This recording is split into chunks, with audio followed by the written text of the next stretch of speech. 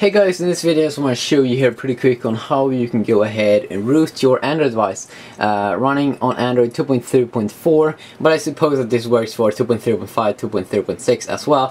And I already made a video showing how you can go back to Android 2.3.4 stock. I'm using my European Samsung Galaxy S2 here, i9100. So I'm going to go ahead and root it right now. And I mean, I suggest that you go ahead and read, the full guide here, and I'm also going to go ahead and go through it pretty quick. There's some things that you need to download and some things like that, but when you have once you have done it, once, it's kind of easy to do again. Okay, so first of all, there's a lot of things you need to download. First you need to download, we're going to use a program called Odin. And what Odin basically is that it's like a program that lets you install custom firmwares on your Samsung Galaxy S2 or on other Android devices. We are going to use a firmware file called XWKDD, or at least I think that's the firmware file. Yes, I think that's the firmware file that we're going to use. Then we're going to use, okay, so you need to download first Odin, XW, and then you need to download the XWKDD file. Super one click, that's going to be the program that we are going to use when we're going to root our Android device. And then also you need the drivers, the correct driver for your Samsung Galaxy S2, so these rooting programs could could access your phone. So go ahead and download the latest Samsung Keys 2.0 and boot it up once. So I've already downloaded all of these three things, so I'm just going to go ahead and boot up Keys first, just to see that I have the correct drivers. So this is the first time I boot up Keys with my Android 2.3.4. So let's see here. Keys reinstall. Okay, that's weird. So I already thought that I had Samsung Keys. Don't I already have that installed? Yes, I think so. Okay, so good. Setup is not complete. Okay, there we go. So we are basically connecting here, and I think that once you see your device being connected, you have the correct drivers installed and everything. Okay, there we go. You can see that it's recognizing my phone, so that's kind of nice. Yeah, sweet. So now we can go ahead, and I assume that we can just close this Keys software. So are you sure you want to exit? Yes. Okay, so let's continue on this XDA developer guide. So you have downloaded all of those files, you have installed Samsung Keys 2.0. Now you may need to make sure that your phone is in USB debugging mode. So what we're basically just going to do here is we're going to go here to settings, and then we're going to go to, oh wait a sec, settings, applications, and then we need to go down to development, use USB debugging mode. Oh yeah, we need to remove the cable first.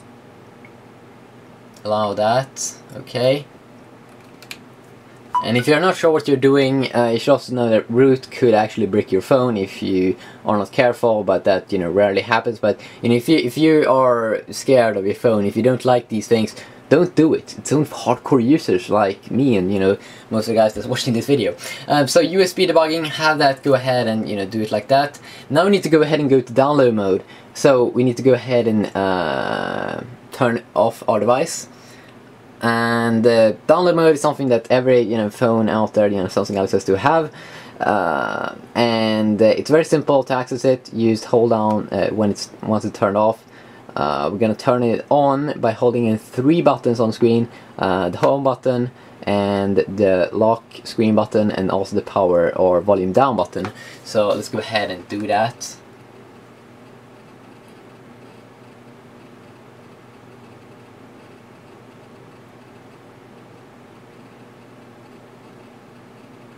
Okay, I'm just going to throw away my phone because it is annoying.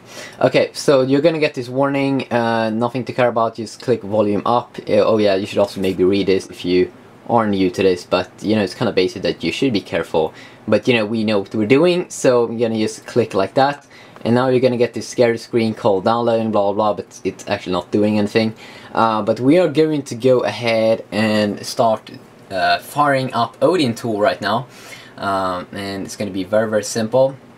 Also, you know, connected to USB of course all the time. Have the USB plugged in there. Okay, so just fire up Odin that we downloaded. It comes in a, you know, a zip file. You can just use 7-zip. It's a free program to unzip files, and use unpack or unrar here. And I've already have it, you know, unpacked and ready to go. So fire it up, and you should see this, you know, kind of red or yellow thingy here. If you see that, that's a good thing. That basically means that Odin recognize your kind of phone. You should also see added text down there, message, and then when you disconnect it, you should see the text removed. So that's kind of nice. So we have Odin fire up, and what you want to make sure you have right now is only in options, you only want to have auto reboot and F reset time ticked. Not flash lock, not repartition, not phone EFS clear, not phone bootloader. Now we want to go down to PDA. Okay, click on that, and we want to go to our desktop and find our XWKDD underscore insecure.tar. We downloaded as well. You want to tap on that, use that one, and I'm pretty sure that we could go ahead and go. Press start, and you should now be flashing the kernel. The device should reboot. Okay, so that's kind of awesome. Let's go ahead and go to Odin and do just that. Hit start, and it will start playing around with your kernel and cool things like that. Okay, there we go. You can see the text removed. It's because it should be restarting my device. And you should also see that, you know, kind of triangle thing down there, I think. That basically means that you're not running on stock, I think. Running on a custom firmware. But you're still gonna have, you know, Android 2.3.4 right now, but it should be kind of like rooted. Or no, it's not rooted, but we have fixed the kernel and stuff like that, so that's kind of awesome. And also, one thing I noticed is that the screen gets kind of, you know, it doesn't look kind of the same. It looks a little weird, I think. I'm not sure. Okay, so we're finished now with Odin. It has rebooted. Now you just want to open up Super One-Click program and click on the big root button. Also, we are, you know, still connected with the USB. So you just open up Super One-Click. You know, extract it. Use that like with 7-zip. Fire it up. You have the big large root button down there. I'm just gonna tap on it, and it's gonna do a lot of things in the background. Okay, and it's like automatically going to find the exploit that it's going to use. We can see that it's doing a lot of things. If we go ahead and oh yeah, you shouldn't try to move the window because it could crash. Yeah, that kind of sucks. We may have to redo this. Shouldn't have tried to move the window. Yeah, that kind of sucks. And I mean, you should be careful when you're playing around. Okay, there we go. You shouldn't try to move the window. You know, it's kind of bad. But it's going to do a lot of things down here, as we can see here on the right side. It's going to sleep the phone a bit. It's gonna, you know, the developers here found a gingerbread. They're gonna sending 149 Zerglings. I'm not sure what that is, but at least they're doing something here. I'm not sure how long this recording is going to be, but hopefully not too long. And as we can see here, this is for Android 2.3, so should work with any like Android 2.3.6 or any in Android 2.3 version, I think. 2.4, did they even release that? I don't think so. And that's good. Okay, so you may see, you know, sometimes that the program stops responding and stuff like that. Hopefully you won't fail. Okay. Overseer found the path. Kind of funny, you know, developer guys over there. Yeah. And you will see the text rooting the device and all of these scary things. That's good. That basically means that it's probably work. Yeah, this is code. This is hardcore stuff. If you're an iOS developer, I'm gonna say it again. This is bad shit, okay? This is worse than jailbreaking. This is hardcore. I would say actually that it's a little more complicated to root your device than jailbreaking. This is gonna take, you know, some, you know, maybe a couple of minutes, because it's going to do a lot of things, sending over 189 server links. I'm not sure what that is, but that's probably awesome. And the phone will be kind of dark. You don't have to be scared because it's doing a lot of things. Yeah, hopefully we will have a root. We will have a root, and we're gonna go ahead and see that as well. But you also get like confirmation in the background here once it's finished and once it's ready to go. Also, I'm one of those guys that, you know, if I'm having a hard time to figure out how, you know, program works, something like that, I, you know, problem solve it. And it was the same thing with this root thingy.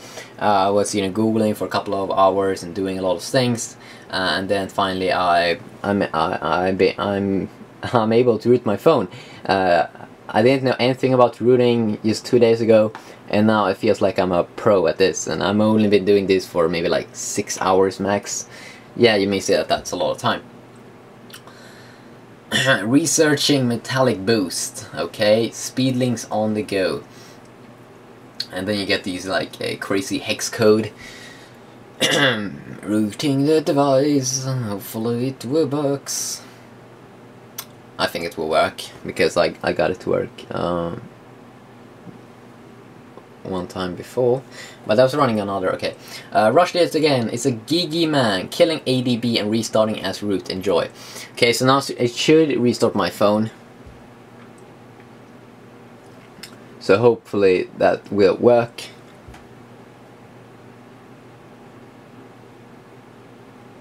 Don't be scared though, because the screen is black.